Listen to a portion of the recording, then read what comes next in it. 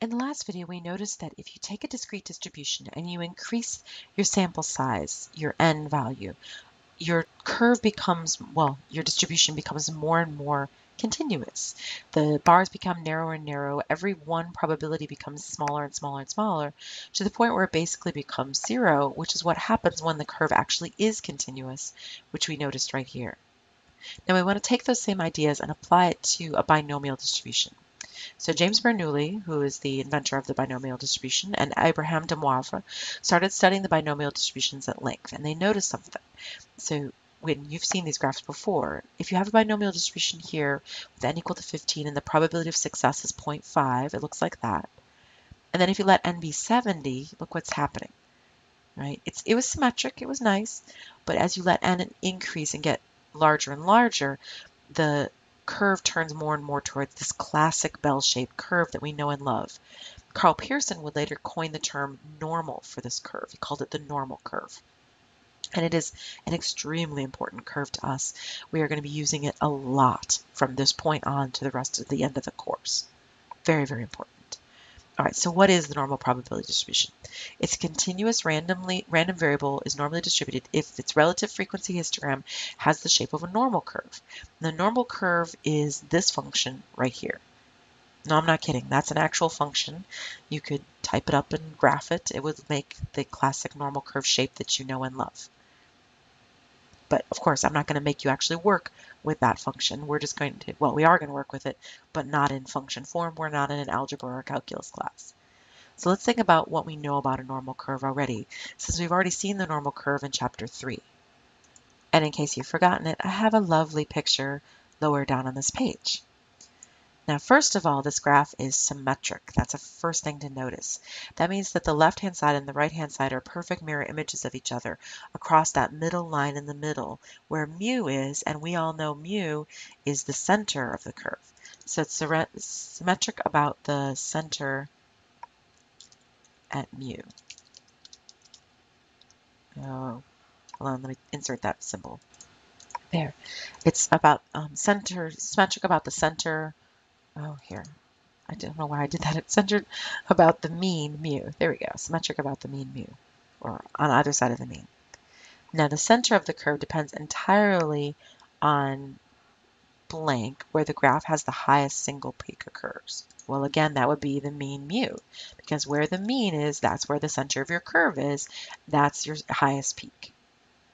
Now, the graph has inflection points at the mean minus the standard deviation and the mean plus the standard deviation. So the inflection points happen, they're at mu minus sigma and mu plus sigma.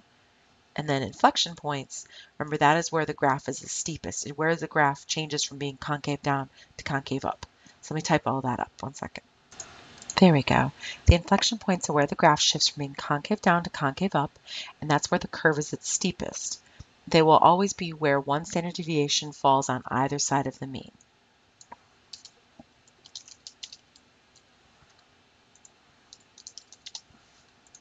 Right?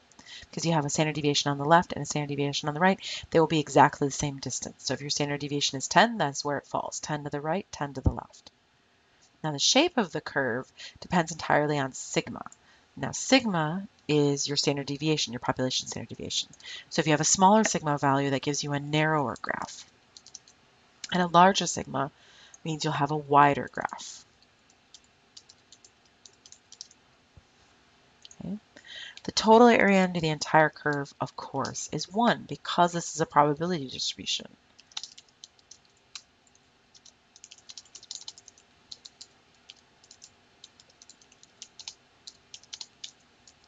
If I could spell the word distribution, right? There we go.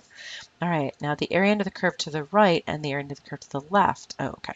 So if the whole curve makes 1 and mu is in the middle, then the area on the left and the area on the right both have to be half, 0.5, right? Because the whole curve makes 1 and it's symmetric. And last but not least, the x-axis is a horizontal asymptote. Now, horizontal asymptote is something you learn about in algebra class. It means that the curve kind of surfs along the x-axis, but it never actually touches it. And that horizontal line on the bottom, that's important. That's the x-axis, so you have to draw it in there. The vertical axis you don't really need, but the horizontal axis you definitely do need.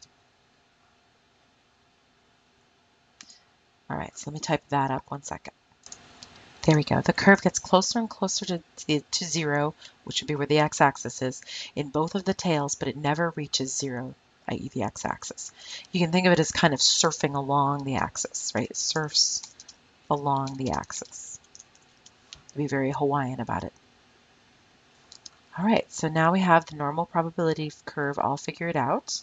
Lovely. You will need to draw the horizontal axis. You don't necessarily draw the vertical axis. You don't need it. But you do need the horizontal axis when you draw it. All right, so let's look at these curves right here. And we want to figure out what the mean is and what the standard deviation is for each of these curves. So let's take a look. Now remember, the mean is where the center is, and the standard deviation is where the inflection point happens. So if you look at the gray curve, that's curve number 1, its mean is at 0. And curve number 2, its mean is at 3. Okay, so let me type that up. So curve number 1 had a mean of 0,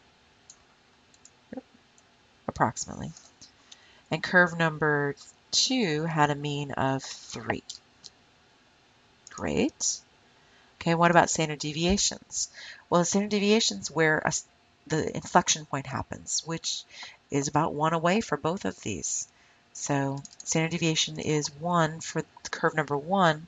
It's actually 1 for curve number 2 as well. And there we have it. Now, why do they have the same standard deviation? We can see they actually have an identical shape. The shape is what is determined by the standard deviation. So when they have the same shape like this, that means their standard deviations are the same. What's different about the two curves is their center. The center on the gray curve is at 0. The center on the dashed curve is around 3. So their centers are shifted apart from each other, but their standard deviations are not. They are identical because they have the same lovely shape. Now let's look at part B here. Okay, well, these two curves have the same center because they both have a peak at 0, but they have very different shapes. So both curves are going to have centers at 0, but curve 1, oops, I should have labeled it. Sorry about that. Curve 1 is the gray curve. Let me fix that. There we go. Now I have them labeled. So again, curve 1 is the gray one, and curve 2 is the dashed one, just like the problem above. They both have a mean of 0. Now curve 1 looks like the inflection point's happening right about where my cursor is. So that's about 2. So, and again, how am I eyeballing that? Well, it's an art, but really what you're doing is you're looking for where up here at the top of the peak, it's kind of bowl-shaped down, concave down. And over here at the tails, it's concave up. So somewhere in the middle, it switches. And it's usually about, if you think of the bottom of curve is at 0 and the top of the curve is at 0.20, it's a little bit above the 0.10 mark. So 0.10 is kind of right there. It's up a little bit above that. So that's about 2. If you look at the x-axis, about 2. Now, the black dashed curve, let's see here. So there's concave up. About halfway would be right there. So it's going to be a little bit higher than halfway. So you take the top of the curves at 0.1, the bottom of the curve at 0. 0.05 would be halfway. You want to go a little bit above that. So it looks like it's about 4 for this one. So I'm going to make a standard deviation of about 4. Notice it's a bigger number. That's why it's a wider curve. See how the dashed curve is wider than the skinny narrow curve? That's getting back to what I was saying back here. Oopsie, come back. That the larger your standard deviation, the wider your curve. The smaller your standard deviation, the narrower your curve. Right? All right, now you're going to be drawing a lot of these by hand. So when you draw them by hand, you want to pay attention to several things. 1, you want to draw a graph that is symmetric around your mean. Make sure it's a symmetric graph. Make sure it looks like a normal curve. Number 2, you want to make sure you have a horizontal asymptote at your x-axis. Don't have the curve cross over the x-axis. It has to kind of surf along it and disappear. 1, your first standard deviation falls at your inflection points. When you put down your standard deviation, make sure it happens just a little bit above halfway from the top of the curve to the bottom of the curve. That'll be your standard deviation. Don't make the standard deviation too skinny or too fat, and keep it consistent. Keep your vertical lines and your spacing, the tick marks, consistent. Otherwise, you will be in big trouble. Right? It has to be that number, standard deviation number, is consistent throughout the entire curve. All right, we're going to pause right there, and I'm going to do the next problem in the next video. So I'll see you back here then.